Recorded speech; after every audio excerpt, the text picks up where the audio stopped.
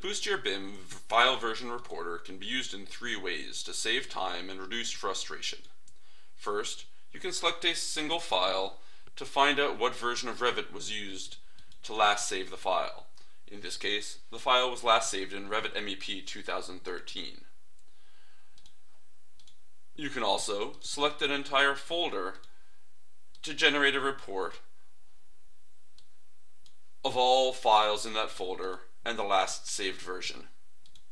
Finally, when you attempt to open a file last saved in a previous version of Revit, this confirmation dialog is shown. It will allow you to easily cancel the upgrades so that the file can be opened in that previous version, or continue with the upgrade. This program is free and can be used at no charge with all full functionality. However, if you like it, please contribute so Boost Your BIM can develop more great tools and add features you request. Simply click on this link to make a contribution via PayPal. Thank you.